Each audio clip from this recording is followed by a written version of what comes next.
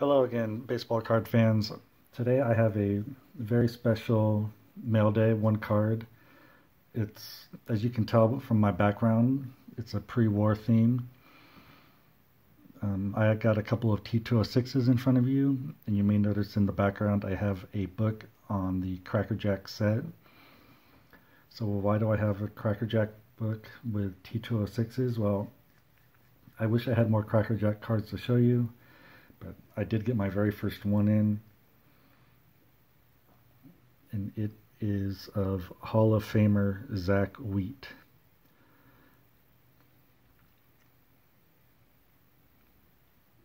Very happy to have this card.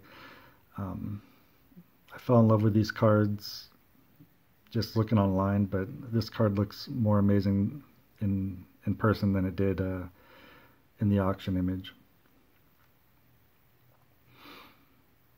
So this is from the 1914 set. You can see it's graded PSA 2. If you're not familiar with this set, there were two editions, 1914, 1915.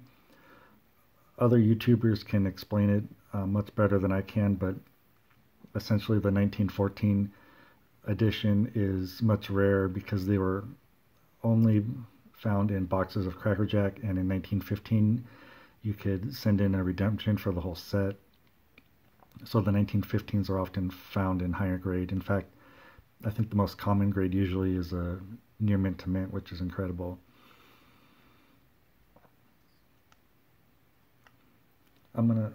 So I won this card from, it is a PWCC auction. You can see that it got their eye appeal rating of exceptional, which puts it in the top 15% in their opinion. I know people have their opinions of PWCC, but I cannot pass up this opportunity. And I felt pretty good about the card as far as alterations. I mean, I know all about the Slapgate scandal and everything, but I did my due diligence.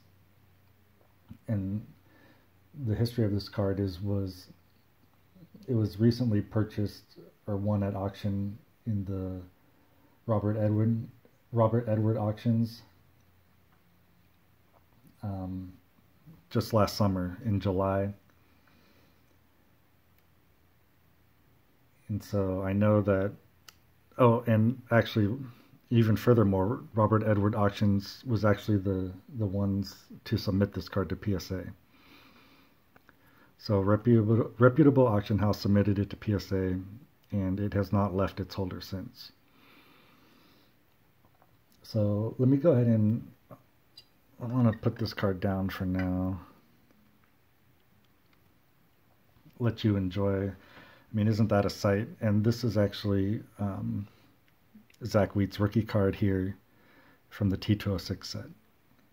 And then I have a beautiful Nap Rucker opposite of it. I really like this picture of some classic pre-war Brooklyn Dodger cards. So let's see what Robert Edward Auctions had to say about the card last summer. Graded good 2 by PSA, submitted by REA. Hall of Famer Zach Wheat from the 1914 Cracker Jack number 144 series. This card is bright and crisp with a bold red background and just a slight hint of very light caramel staining, as is often the case with the 1914 series Cracker Jack cards. The card is well centered with light even wear to the corners. There is a slight red color bleed visible on Wheat's image, a desirable example of a Hall of Famer Zach Wheat from this classic set that would make an outstanding addition to any 1914 Cracker Jack Hall of Fame or pre-war card collection. Agree 100%. So they did notice a red color bleed on his image. You can see it all throughout his chest here, but I can tell you that it does not detract from the eye appeal whatsoever.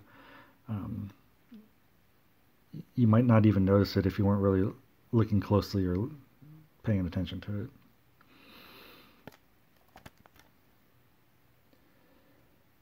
They also said it has a bold red background. Agree, slight hint of very light caramel staining. Yeah, I would agree. It does have even toning all around with light patches of staining, which can be particularly seen on the back, here, here, and here, some very common stains. Light even wear to the corners. You can see for yourself.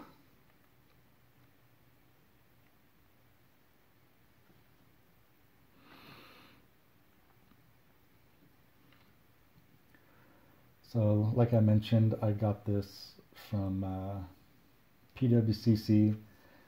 This is what they had to say about the card. Tons of eye appeal for the assigned grade, which is why they gave it the exceptional designation. The offered wheat is centered with a stunning front surface which boasts bright color and precise clarity, free of any visible wrinkles with well-preserved corners to boot. Typical product toning on the reverse is all that prevents a higher grade.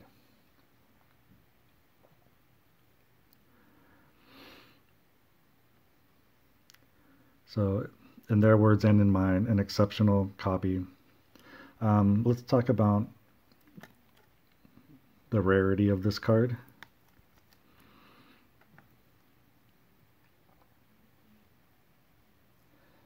So I have my laptop up here.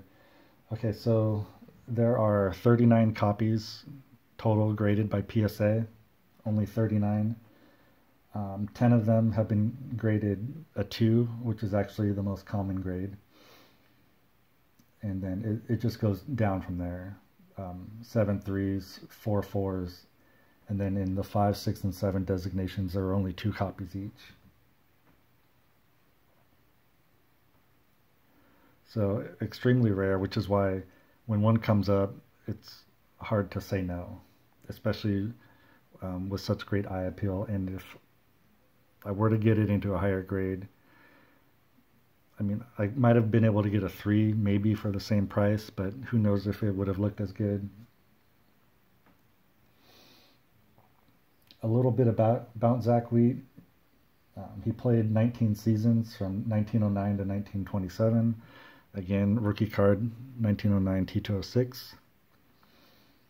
All but one of those years, his final season, 27, were with Brooklyn.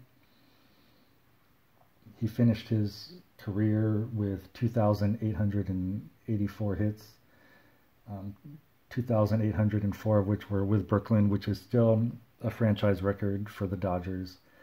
I believe he also holds the franchise record for doubles at 464, and he holds a couple other franchise records. I mean, he is all over the Dodgers all-time list. Like I mentioned, Hall of Famer Zach Wheat, 1914 Cracker Jack. Very rare, very beautiful. Thanks for watching.